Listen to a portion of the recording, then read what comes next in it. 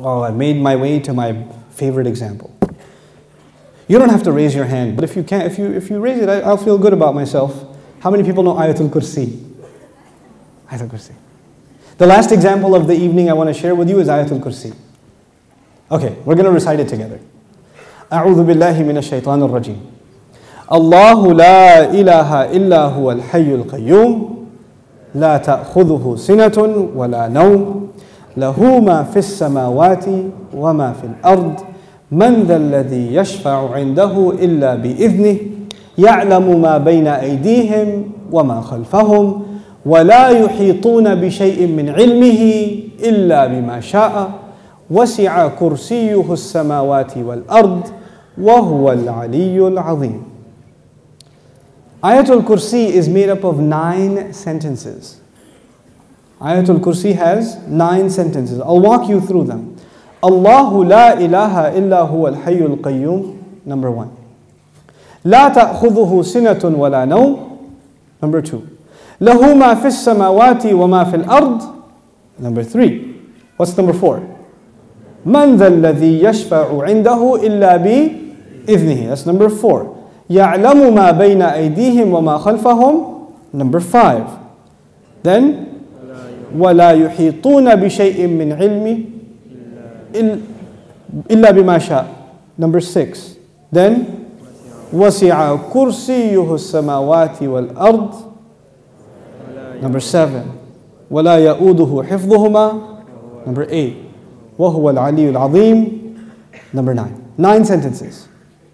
The first sentence is Allahu la ilaha illa huwa al-hayyul qayyum. It's a beautiful sentence which ends with 2 of Allah's names. What are those 2 names? Al-Hayy, Al-Qayyum, the living and the source of all establishment. Everything stands and exists and is maintained because of Allah. What's incredible is that the last sentence, sentence number 1, has something in common with sentence number 9, which is وَهُوَ الْعَلِيُّ الْعَظِيمُ. How many names of Allah in the last sentence? 2 names of Allah in the first sentence, 2 names of Allah in the last sentence. Okay. What's the second sentence? Before I go to the second sentence, let me tell you something about security. Security guards have a very hard job. You see those British guys that wear the funny hats at the towers? That can't smirk? It's a hard job.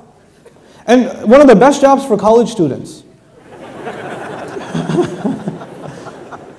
But if you get a if you're in security, you have to sit in your booth. You have to stare at the CCTV for hours and hours. And does it move? It's the same picture. And you have to look at it for 12 hours, 8 hours. It's the most exciting thing you've ever done in your life. What tends to happen when you're guarding something? You tend to get sleepy. You tend to get tired. When you're guarding something, you tend to, so you'll see, of course you don't watch movies because you're very religious, but but in movies, they have these things called movies, and then sometimes they have an action movie, and the guy's trying to get inside a place, but it has a security guard, but the security guard is, so he grabs him, and he gets inside, because the security guard's getting sleepy. You understand? Okay. Allah Azza wa Jal says about Himself, لا تأخذه سنة ولا نوم. Drowsiness. Drowsiness happens when you're tired. Your eyes start kind of closing a little bit. You're not sleeping, but you're kind of half sleeping like that guy over there. I'm kidding. But you're half sleeping. That's sina. And of course, what happens after that? What's the next step? No. First comes sina. Sina is like, when you go to Jumu'ah, and the khatib says, Inna alhamdulillah, alladhi nahmaduhu, like that's sina. Okay? By the time he gets to Ayyuha al-ikhwatul kiram, that's naum. Okay? That's naum. Okay, so you know the difference between sina and naum. Drowsiness and then sleep. Okay. This is the second sentence. The second sentence is, these are things that creation has. Creation gets tired and it starts getting drowsy and eventually it falls to sleep. Or sometimes you tell yourself, no, I'm just closing my eyes, but I'm not sleeping. Okay, let me just close my eyes for a second. You're gone. You're finished. Okay? Now here's the thing. I know something about Sina and Nom because I'm a teacher by profession. Right? So, being a teacher is, you might as well do a PhD in sleep sciences or sleep studies, because you see students like, you know how people check out of a hotel? You can see their brains checking out. Like, in the middle of a lecture, like.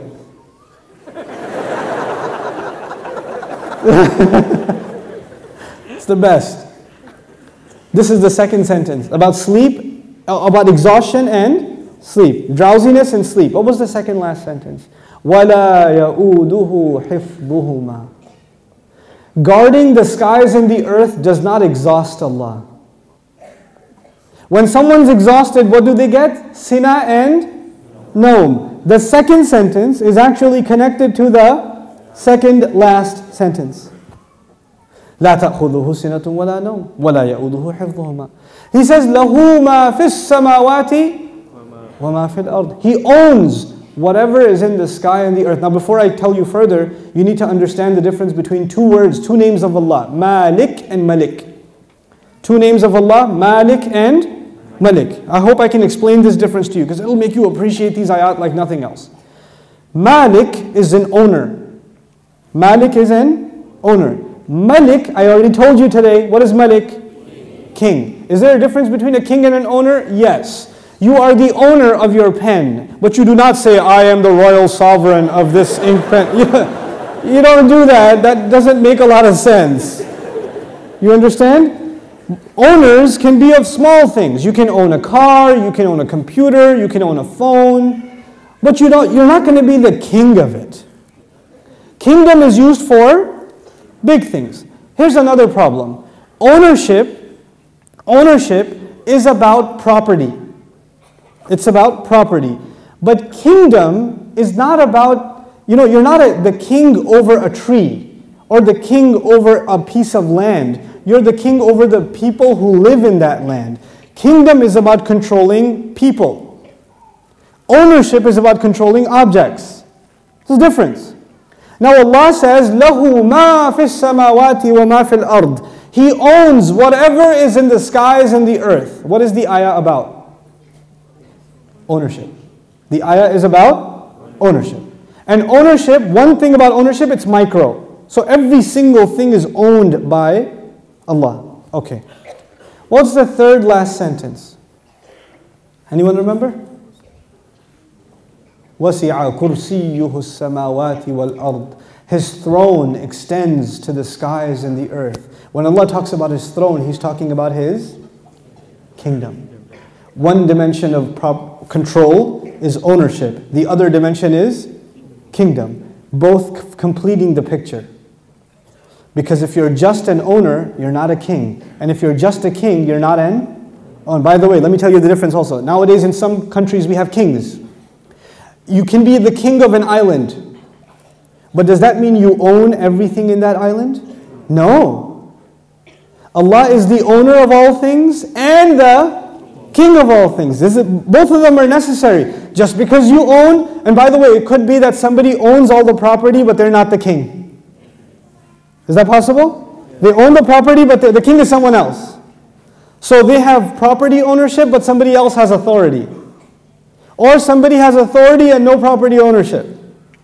But Allah is Malik and He is Malik.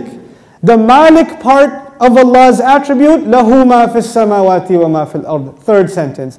The kingdom of Allah, وَسِعَ كُرْسِيُّهُ السَّمَاوَاتِ وَالْأَرْضِ. Okay. What's the fourth sentence? Let's go back. Allahu la ilaha illa huwa al-hayyul qayyum. La ta'khudhuhu sinatun wa la nawm. Lahu ma fi as-samawati wa ma fi al-ard. What's next? Man dhal ladhi yashfa'u 'indahu illa bi idhnihi. Let's understand this ayah first. Who will come and make shafa'ah with Allah except unless He gives permission? In other words, what is shafa'ah? Shafa'ah, if you don't understand the concept, because we use big English words like intercession. But let's make it simple. Shafa'ah means you got connections. Shafa'ah means that you were about to lose your job, but your uncle is the manager and he came and said, no, he's with me. Okay, Balo. He's good. That's shafa'ah. On Judgment Day, we are in trouble possibly, and then somebody comes and says, no, they're with me. They're with me. Go easy on them, please. We beg Allah Azza wa Jal to qualify us for the shafa'ah of Rasulullah sallallahu alayhi wa sallam. And Allah says, nobody will come for you. Your uncle, your cousin, your dad, your mom, your boss. You're not going to come for you on Judgment Day and say, Ya Allah, actually he's not going to happen on that day. We're good. You know, nowadays you can do that. They're with me, VIP pass, so you can go inside. No, not over there. There's no VIP ticket. Except, the only exception is if Allah gives permission. So this ayah is about nobody having any authority unless Allah gives it to them. Nobody will have any authority, and the only exception, and the word exception is important, the exception is if Allah gives it to them. You clear about that? Yes. Okay. وَلَا يُحِيطُونَ بِشَيْءٍ مِّنْ عِلْمِهِ. They know nothing, they can control, they encircle nothing of His knowledge. إِلَّا, except بِمَا شَاءَ. The fourth sentence and the sixth sentence are both about a statement about Allah and the only exception. The statement was, nobody has authority to make a case except whoever Allah gives permission. They have no knowledge except whoever He wants to give knowledge to. Otherwise they know nothing. وَلَا يُحِيطُونَ بِشَيْءٍ مِّنْ عِلْمِهِ إِلَّا بِمَا شَاءَ. The fourth and the sixth sentence are correlated. The first and the ninth, the second and the eighth, the third and the seventh, the fourth and the sixth. What's left? Middle sentence? Yes. He says, يَعْلَمُ مَا بَيْنَ أَيْدِيهِمْ وَمَا خَلْفَهُمْ. Oh my God, He says He knows what is ahead of them and what is behind them. As though, and He knew what is coming ahead in the ayah and what was behind in the ayah. He put in the middle of it is, I know what's ahead and I know what's behind. Who speaks like that? Who speaks like that? SubhanAllah. The way in which Allah talks, the way in which Allah delivered this speech. And I want you to be cognizant of a fact. The fact is, we now read the Quran as a book. We read it as a text. We say sentence number 1, 2, 3, 4, 5, 6, 7, 8, 9. Did the Sahaba do that? Did the Rasul himself, sallallahu alayhi wasallam, says, look at sentence number 1 and sentence number 9 and 2 and 8 and 3 and 7? No, because he was just what? Speaking.